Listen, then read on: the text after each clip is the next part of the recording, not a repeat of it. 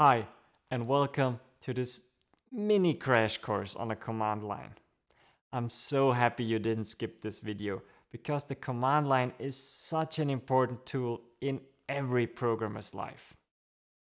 Now, this video here will be Linux centered, but if you're on macOS, everything will look kind of similar, and nowadays, even Windows users have access to the Linux command line. So how can we get there? We reach the command line by opening a terminal, and this step will depend on the operating system you're using. I'm using Ubuntu, and here I can right-click inside a folder and choose Open in Terminal. The command line interface will typically look something like this.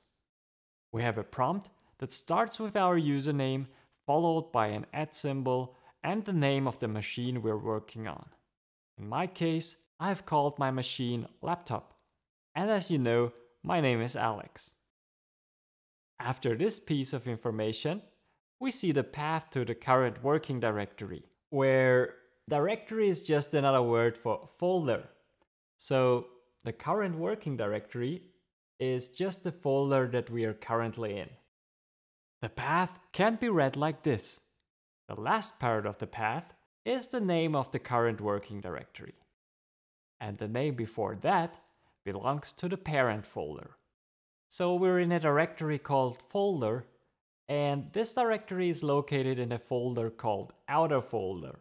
So we could also say that outer folder is the parent directory of folder. Furthermore, we see that outer folder is located in a special directory represented by a tilde.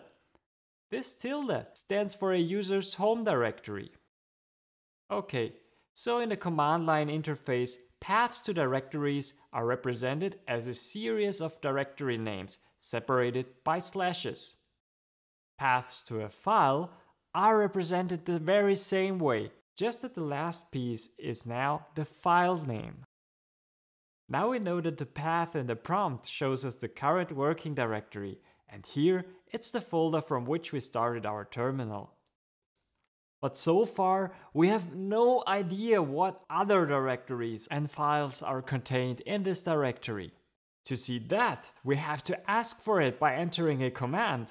And whenever we see a prompt, we know that the command line is ready to take a command. Let's enter the command ls, which shows us the files and directories that are contained in our current working directory. In this example here, it'll show that there is something called inner folder and something called readme. But how do we know whether these things are files or directories? We can find out by adding a so-called option to the command. Options change a command's behavior, and by adding the -l option to the ls command, we can make it output the information we need, and actually much more. The information, whether something is a file or a directory, is in this column. A D indicates that the corresponding entry in the list is a directory. So we know that inner folder is a directory, whereas readme is a file. To change our working directory and go into the inner folder directory, we can call the command cd, which stands for change directory. We need to give this command the path to the directory we want to go into. The path of inner folder is the path to the current folder plus the name of the inner folder, and as we know by now, these two parts of the path are separated by a slash. We run this command by hitting enter, and now the prompt shows us that we really changed the directory. Great! Now, the Linux command line interface actually allows us to change directories much more easily. To see that, let's go back to our first folder using cd again. Now we will change to inner folder without typing the whole path. Instead of typing the path to the current folder, we may simply type a dot.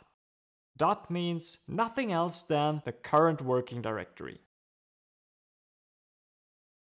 Moreover, the command line offers a very convenient way to change to the parent directory. We can do this by typing dot twice. Paths starting with a dot or two dots are called relative paths. Their meaning depends on what our current working directory is. The prompt, on the other hand, always shows us an absolute path. That is one that has no dots in it. Okay, I think that's enough for now.